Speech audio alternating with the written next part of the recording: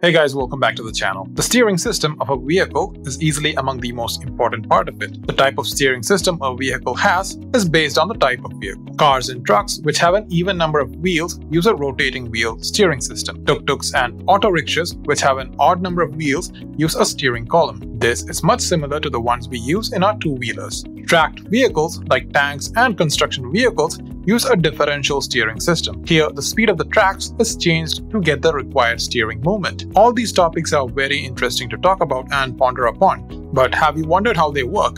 At a glance, most of these systems seem very easy, as if there really isn't much behind it, but you're so wrong. In today's video, we'll be talking about the different types of gear systems or gearboxes that are used in the steering system of a wheeled vehicle. The steering gears have two fundamental functions. The first one is to change the rotary motion of the steering wheel into the linear motion on the steering wheel linkage. The second function is to provide sufficient gear reduction so that adequate torque is provided to move the wheels. All this has to be done with the effort of the driver in mind. Before we talk about the various types of gears, it would be better if we talked about a topic called steering ratio. All bikes and bicycles have a steering ratio of 1:1. Sports cars have a steering ratio of 12:1. So what does all these mean? Steering ratio is generally the X number of degrees the steering wheel has to be turned or rotated to cause the front wheels to turn Y degrees. This is always 1:1 for cycles and bicycles, as the handlebar is directly connected to the front wheel. However, this varies for cars and trucks. Let's assume you have to achieve one full rotation of your steering wheel to turn your front wheels by 36 degrees. This means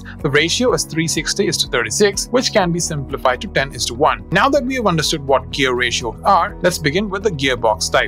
There are many types of steering gearboxes used in automobiles. In this video, we'll be talking about the four major types used in vehicles. The first one we'll be talking about is the worm and worm wheel steering. In this type of steering, a worm is connected to the steering shaft and a worm gear is connected to the worm. When the steering is rotated, the worm rotates. This rotates the worm gear. The worm gear is generally connected to the steering linkages, which are connected to the front wheels. This system is most commonly used in tractors. Next up, we have the worm and roller steering. In the worm and roller steering, a roller is connected to the worm. The worm, as usual, is directly connected to the steering shaft. When the worm is rotated, the roller is also rotated along with it.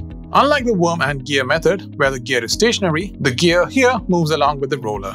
This displaces the connecting rods of the front wheels, which cause the wheels to turn. The next type of steering system is the recirculating steering system. In this system, a worm is directly connected to the steering wheel of the vehicle.